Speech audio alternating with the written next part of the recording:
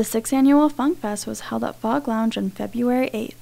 The annual Funk Jam brought students and faculty from the University of Windsor to Fog Lounge to listen to a variety of musical talents from the university. Tom Lucier is one of the co-owners of Fog Lounge.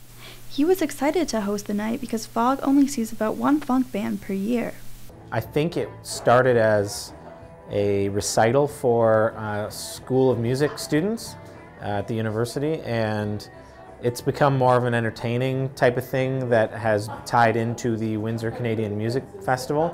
They've kind of accommodated the music festival with this event that they were already doing, which was kind of like a recital for school. The students playing were not all in the music program at the university, and many students came out just to watch. Sean Antea is a political science and history major at the University of Windsor. My music class, diverse music and practices. The prof told us all to come out tonight and jam. The Phunk Phest was part of the Windsor Canadian Music Festival put on by the Windsor Symphony Orchestra and the University of Windsor.